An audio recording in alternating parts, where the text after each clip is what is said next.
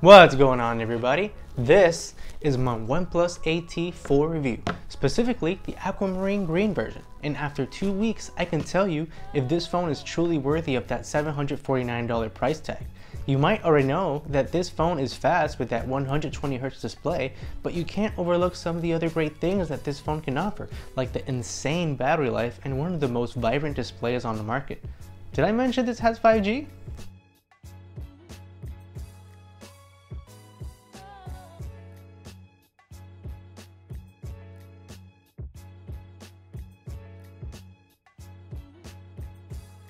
I've been using this phone for about 2 weeks now, and the premium build of this phone is just something that still sticks out. For the metal build to pretty much the bezel-free display, honestly, it's just very nice to look at. With the solid metal build and glass back finish, it definitely goes a long way to feel like a quality device as well. The glass back on the back almost shows no fingerprints when using it extensively throughout my testing period, and it has definitely been a pleasant surprise. That oleophobic coating really works. When holding it, it is definitely a little bit slippery when compared to other matte finishes like the Pixel 4a's I was using. For this one, I would recommend getting a case or a skin just to add a little bit more grip to the phone if you're more prone to dropping your devices. The vibrate/ring slider is always a welcome sight and feels sturdy and premium when toggled. One thing to note with this slider is that I've inadvertently pressed it multiple times when going for the power button. It's something that you get used to after a while though. I also wish the volume buttons were below the power button, but that's just me. I feel like the power buttons are superb due to their metal construction, and I have no doubt they're going to last however long you hang on to this phone for. There is a bit of a camera hump, but it's honestly not that noticeable and does not impair my ability to use my phone when lying on a table. The performance on this phone is simply amazing. With Qualcomm's latest 865 Snapdragon processor, it has plenty of horsepower to power this phone. From daily tasks to heavy gaming, this phone seems like it doesn't even break a sweat, and even when playing intensive games at max settings like Genshin Impact, it plays super smooth at max settings at 60 FPS with zero hiccups or stutters. Talking about performance, I have noticed that when playing really intensive graphical games like Genshin Impact in very graphically demanding situations, it gets very hot on the top side of the phone. It gets hot on the right of the camera and on top of the border, which is where you were actually holding the phone. It got so hot in my playing sessions of Genshin Impact in the fact that I had to accommodate my hand placement due to how hot it was feeling. However, even though it got plenty hot during very intensive workloads, it actually handles heat well. For example, when transitioning to a dialogue cutscene where it was less demanding, it cooled very quickly in a matter of seconds. It's just something to note if you are a heavy mobile gamer. Also, this device comes with a default of 256GB of storage and 12GB of RAM. This is just amazing when you compare it to the iPhone 12, which is $50 more expensive and comes with a paltry 64GB of storage. You won't be lacking space with the OnePlus AT, I can tell you that much, and for this price point, it is unbeatable. Let's talk about this display. Let's just get this out the way. This is one of the best screens on the market, period. With a 120Hz and a fluid AMOLED display at 6.5 inches, this is easily the best part of this phone. The screen is vibrant, color accurate, and the color degradation in various viewing angles with this phone is pretty much non-existent. With the flat screen, there are no accidental touches, so huge thumbs up for that.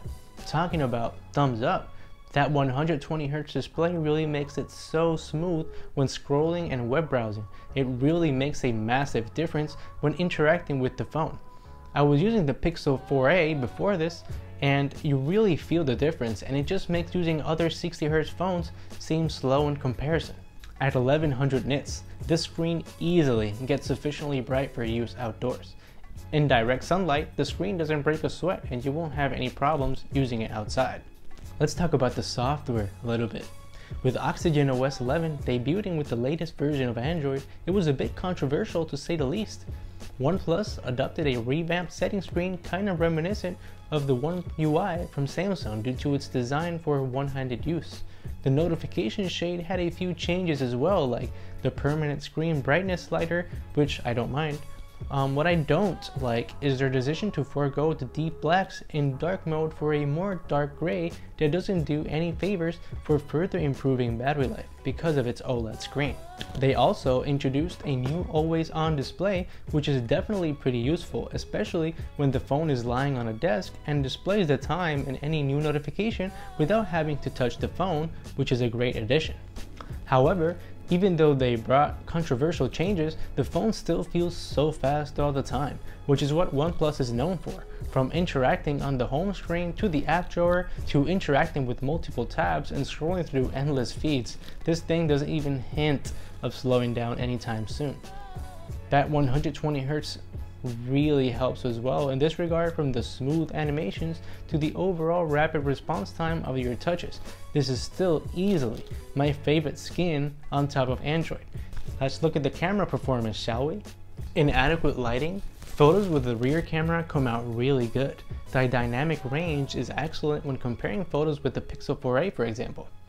One thing to note with this camera is the fact that pictures tend to go for the brighter and more saturated side, which comes down to personal preference, but the pictures tend to look really good, and overall, I think with adequate lighting, you'll probably be plenty satisfied with the main rear sensor. The ultra-wide sensor loses some dynamic range quality, and the colors are a bit more muted when comparing the two. Overall though, it takes some nice pictures for social media, and you won't be disappointed with the ultra-wide sensor when using it in good lighting as well. The selfie camera is not that great. It can take a good picture here and there, but it's definitely not its strong suit. The dynamic range here really stutters, and you can tell when you compare it with the Pixel 4a selfie camera. The details of the background are a lot more crisp in the 4a and are a lot better exposed. As you can see with the 8T selfie shots, the clouds are often overexposed. The selfie camera with this phone will get the job done, but it's not the best selfie camera in the market by any means. However, this could definitely be improved in a software update, which wouldn't surprise me at all since they have done it before. Where these cameras fall short though is in low light. Sure, this device does have Nightscape to shoot better in dark lit situations, but in the end, they have a lot of noise and are not as sharp as the Pixel 4a under the same circumstances. For the zoom, there is no telephoto lens on the OnePlus 8T, so this means that zoom is digital and there's definitely a loss in quality. However, if I had to choose between a telephoto lens and an ultra-wide camera, I would 100% lean towards the ultra-wide lens. The video this device shoots is decently good. It keeps the same theme as the photos. They are well saturated and tend to be up in the highlight department, but overall it shoots some capable video and it definitely gets the job done. For video capability, we're looking at shooting at 4K 60 and 1080p at 240 FPS for some slow-mo shots. The selfie camera is capable of recording in 1080p 30 FPS and takes decent video. As you can see in the video comparison between the Pixel 4a and the OnePlus 8T, the 8T looks fine. It blows up the highlights in the sky, for example. But that's the theme with this camera. The up brightness and saturation, which works fine for its rear camera in well-lit environments, but it's not that impressive when using the selfie cam. Battery life in this phone is one of its biggest strong suits.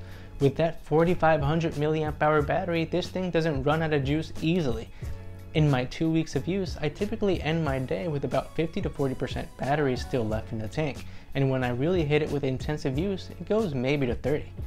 I've never ran out of juice with this device yet, and it is definitely capable as a 2-day performer depending on your usage. I average around 5 to 6 hours of screen on time with my use, and it still has plenty more left in the tank. With the great battery life this phone has, when you combine it with the fact that it has a 65-watt fast charger included in the box, which charges this thing in 39 minutes, it negates the importance of not having wireless charging, which would make this device perfect. But for the price, we're nitpicking here. The sound of the speakers on this phone is very solid. With stereo speakers, one bottom facing and one in the earpiece, it has no problems when viewing videos, music, and podcasts. It gets plenty loud, and you don't hear any distortion in high volumes. I have no complaints with the sound, and it's actually pretty good in this department, in my opinion. Listen, for the $749 price tag, the OnePlus 8T has a lot going for it. From the 120Hz display to the beautiful vibrant screen, which could be on par with the Samsung displays for the best in the market, to the amazing battery life with the massive battery. This is one of the best bang for your buck phones this year. If you have a $750 budget, I would definitely consider this phone at the top of the list, but it definitely has its downsides, with no wireless charging and a subpar camera in low light conditions. If you don't need the best camera in the market and you prioritize other features like 120Hz, a big display, and excellent battery life, this is probably the phone for you. Let me know in the comments, what is your favorite feature of this phone? I would love to hear your feedback. Thank you so much for watching. If you like videos like this, please consider subscribing and I will see you on the next one. Peace.